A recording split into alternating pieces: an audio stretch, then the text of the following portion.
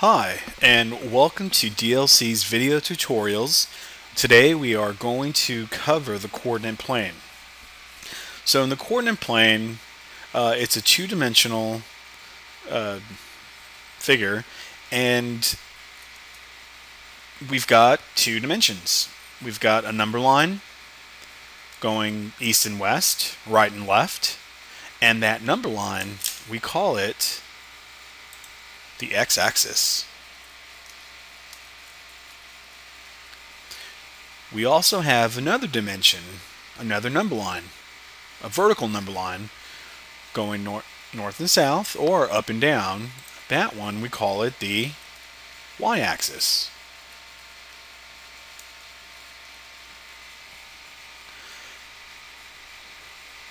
The middle, where the two number lines intersect, we call it the origin.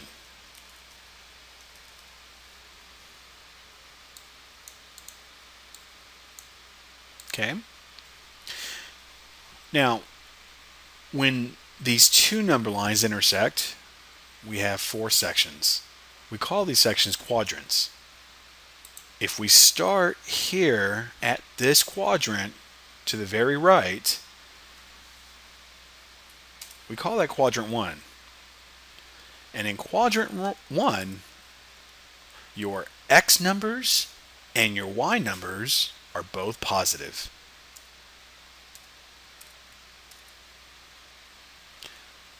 Now, we read the quadrants like a counterclockwise. So we go from here, then we go left. This is quadrant 2. I might as well spell out quadrant.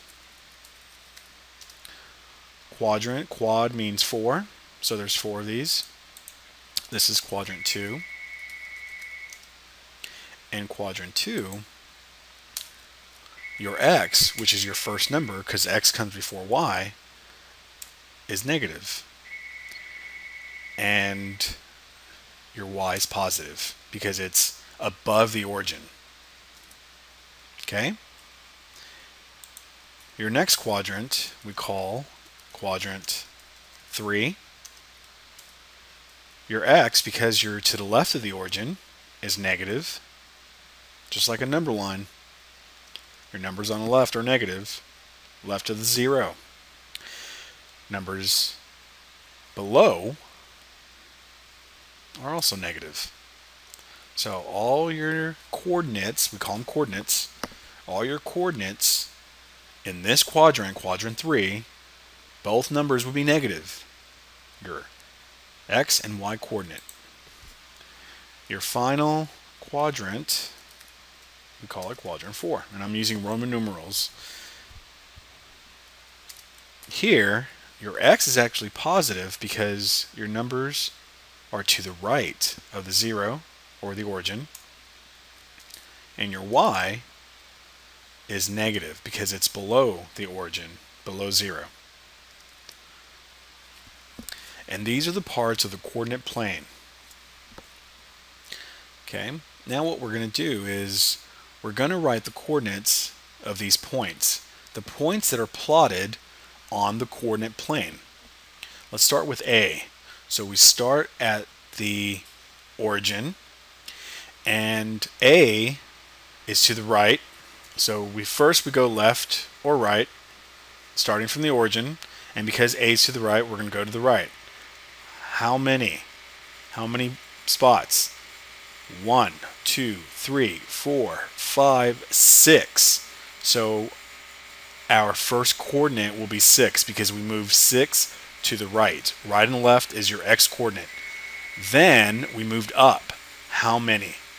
1, 2, 3, 4, 5. So it looks like we have 6, 5. And I'm going to put these in parentheses. So 6, 5 are the coordinates of point A. Point A is on quadrant 1, and we know that quadrant 1, both numbers are positive. Okay, now let's plot point B. On point B, we always start at the origin.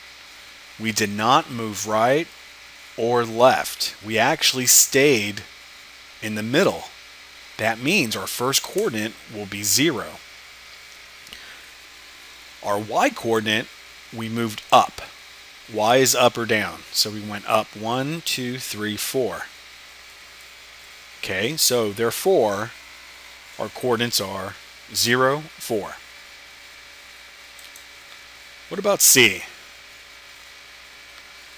C, well, we start at the origin, and then first we go right or left. We went left. 1, 2, 3. 3, so that would be -3. Then from here, we went up. 1, 2, 3, 4, 5. Up is positive, so 5 up is +5. So our coordinates are -3, 5. Okay, so for D, we start off at the origin. We went right. Okay, we went right 2 spots. That's 2, which is positive. But we didn't go anywhere. We didn't go up or down, which means that your y is 0. So look at B, point B, and look at point D. They both lie on the number lines. One lies on the y-axis and the other lies on the x-axis. When that happens, you will have one coordinate that will be 0. Okay, what about point E? Okay, so we start in the middle. We go right, how many? 1, 2, 3, 4, 5. Okay, we went right, which is +5. And then we went down.